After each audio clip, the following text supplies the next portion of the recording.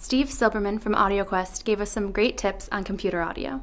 There's a number of great ways you can connect your computer to your stereo. The simplest way to do it is just using an analog cable.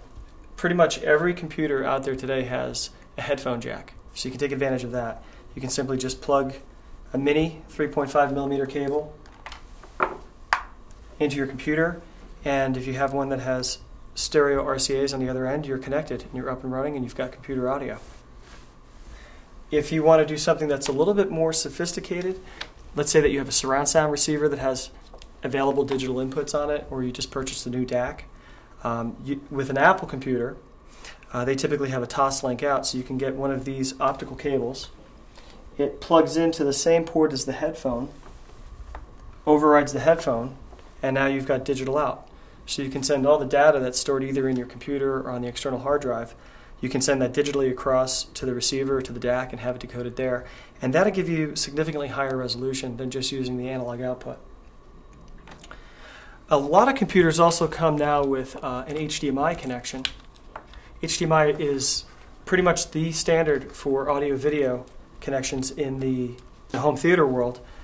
If you have a HDMI connection on your computer, you could simply take advantage of that. You could use the HDMI connection to go from the computer to the stereo. I would say this would give you equal performance to the Toslink. Not better, not worse, but pretty much equal. The trend, though, is moving towards USB. There's a number of products coming out that have digital USB inputs on them. And with the USB, you simply connect on one of the USB ports, and you bring that to a DAC. And now you've got a transmission line between the computer and the DAC.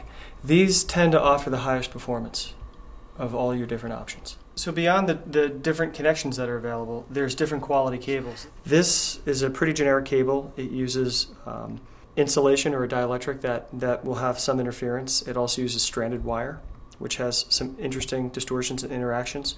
What we like to do at AudioQuest is we'll use wire that is solid core metal, so there's less distortion there, and we use a dielectric or an insulation that has very little interference. The other thing we'll do is we'll pay attention to the actual pins. How we plate the pins, whether they're plated with gold or they're plated with silver, will have a direct consequence on how good the cable sounds.